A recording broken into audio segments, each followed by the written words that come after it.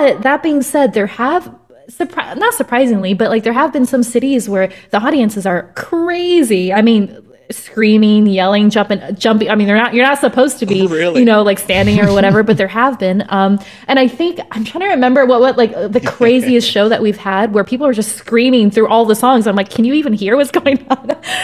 Was in Dublin in Ireland, and we're playing there again. I do have to say that perhaps that alcohol consumption had a small part to do with it because like I had never seen like literally almost every audience member, they were like going out actually sometimes during the songs to like get more drinks and stuff. But hey, listen, they were having a great time. It felt great, just screaming from start to finish. And after we're like, oh my God, but it was refreshing, I have to say, because no matter how much channeling or whatever you're doing for yourself, when you get so much like excitement and just like frenetic, basically freaking out from people, you're like, oh, okay, this is nice.